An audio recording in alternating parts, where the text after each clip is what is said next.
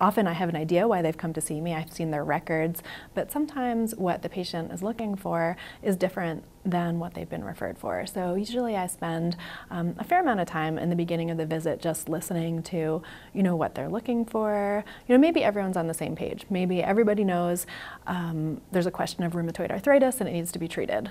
But sometimes the symptoms are a little more confusing and we need to really get to the bottom of it. And I think that makes people feel more comfortable knowing that I've been listening to why they're there. And I try to synthesize everything to help give them answers at that visit. Sometimes it is complex. We need to do further testing. And I think sometimes people are a little disappointed if I can't give them an answer at that first visit. But I'm very clear that an answer is coming. and either I'm going to be giving you a phone call next week. When we get these tests back, we're going to see each other again.